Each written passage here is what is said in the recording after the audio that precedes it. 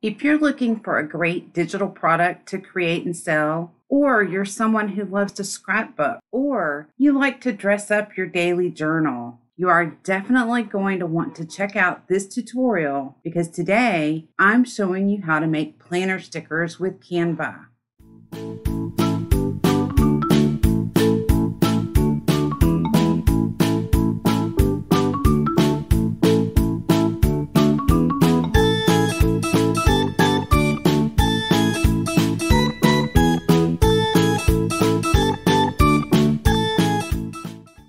This is one of my favorite things to create in Canva. I try to always start my day by journaling, and I usually add planner stickers to dress it up. It just makes it more fun and more relaxing. Plus, planner stickers are a fantastic digital product that you can create and sell. You can go to Etsy to get inspiration. You can go to Google, type in planner stickers, and you'll get all kinds of inspiration there. You want to make sure that you don't copy anyone else's stickers, but it's a good way to get inspired to create your own. Today, I'm going to show you the easiest way that I have found to make planner stickers. I always create my planner stickers on an 8.5 by 11 inch sheet of sticker paper. And I've made my artboard 8.5 by 11 inches. The first thing I'm going to do is I'm going to turn my background into a very light gray so that if I add shapes or frames that are white, I'll still see them.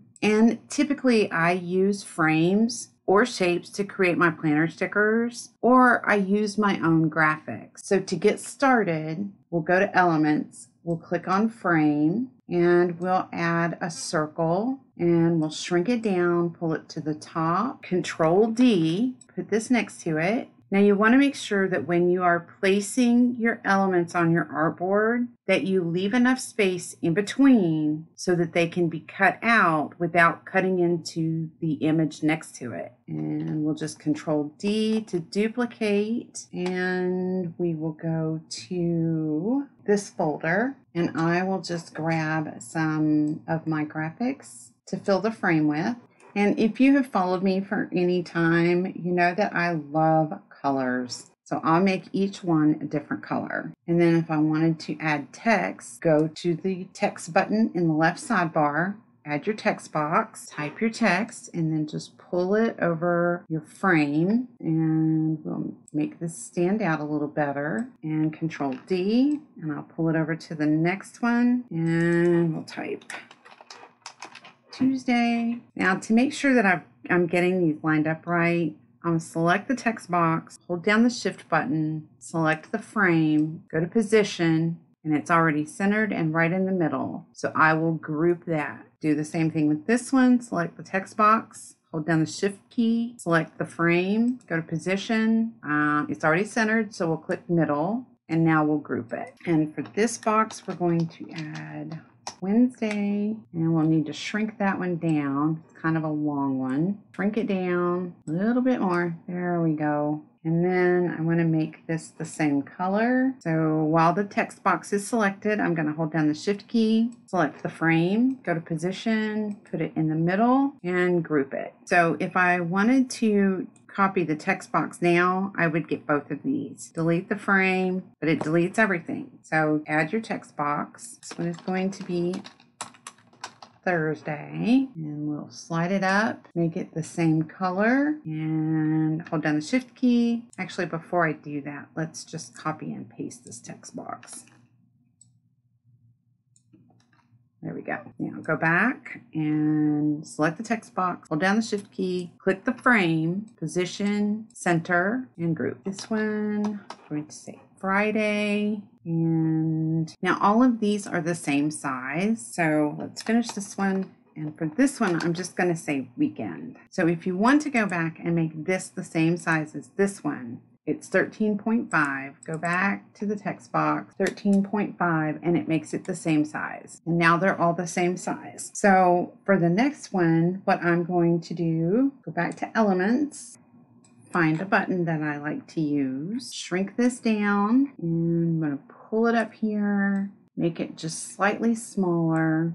Let's add this one, see if it works. And we'll add him. And then we'll make this color. So let's use the color picker. And we will select this purple and make it match. So you can see that I'm just making my shapes and my frames all in a row. So now I'm going to go back to my folders and let's open my graphics folders. And I have one for stickers. So these are all items that I like to use for my stickers. Here are some of my favorites. And I'll add it and shrink it down. So as you can see, what I'm doing is I am adding my elements kind of one by one, sizing them up and lining them up. And here's a different size and shape. We can add that here. You just pick the elements that you like. If you're going to sell your stickers and you're going to use Canva elements, you need to make sure that you are using frames and elements that are free. I personally do not like to sell any item that has Canva elements in it. I feel like that they should all be your own graphics that you have a commercial license for.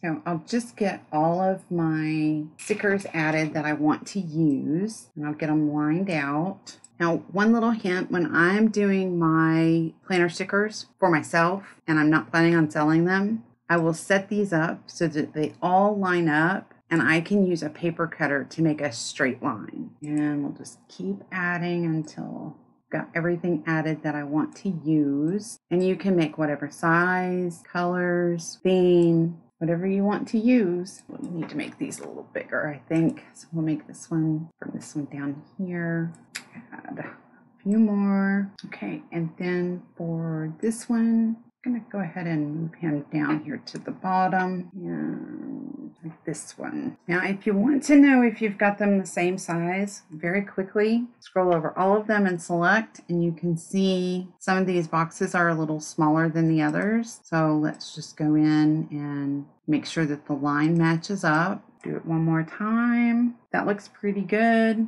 So we'll go to position, tidy up, and this will equally space them out. If you want to bring them down just a little bit, just grab them while they're all selected and scoot them down. For these, highlight them all. This one is a little bit smaller, but that's okay. Tidy up, and now they're all equally spaced, and tidy up. I am very big on affirmations and inspiration. And if you go to elements and type in inspiration, you can find some of these that are free, and you can add that to your little label. And then of course I also have my sayings graphics folders that I use all the time. We'll use this one, and I only want the words. I don't want the black background. So while this is selected, I'll go to edit image, background remover, let it work its magic, click apply just to control the size better, kind of pull everything in, shrink it down to the size you want it. Now, it doesn't show up very well on that, so go back to edit image, click on duotone, and see if any of these colors work. You don't really see anything that I think will really stand out nicely, so I'll just pick one, and then I'll go into the settings and change it all to black and let it work its magic. And then I will select both of these and group them together. If you do not group them together and you accidentally move one, it can be a pain to get everything all lined up again. If you wanted to add icons, what I do for my icons, go to elements and click out of that, go to frame, and you want to scroll down. This is the one that I use for my icons. Add it to your board, shrink it down, and let's zoom back in so you can see, because it does get kind of small. So I will change the blue circle to match one of our colors, and let's just make it black. And then the inside, you want to click on the other color box, and then you can pick your color. You could go to elements and for example, type in hair salon and pick a free image, shrink it down, and add it right over that frame. And then if you wanted to add another icon, Before you group this, select this frame and Control D. Slide it over to the next space, highlight both of these and group them. And then I'm going to go back to my graphics. I just really prefer using my own graphics that I know I have a commercial license to. That way there's never any question about, am I selling something that I don't have the rights to sell? Okay, say I want an icon to go out for drinks with a friend.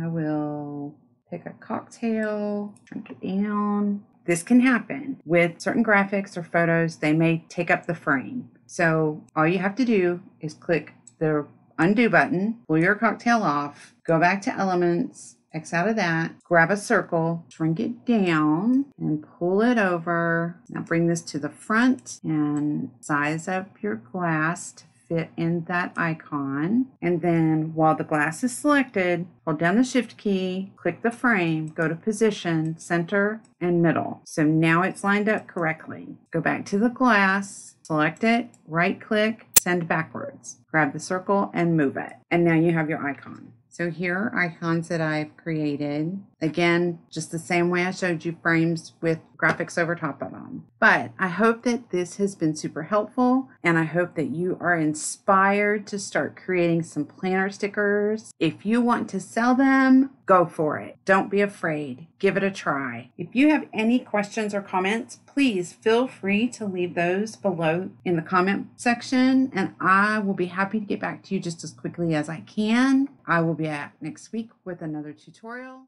Until then, have a great week and enjoy your Canva.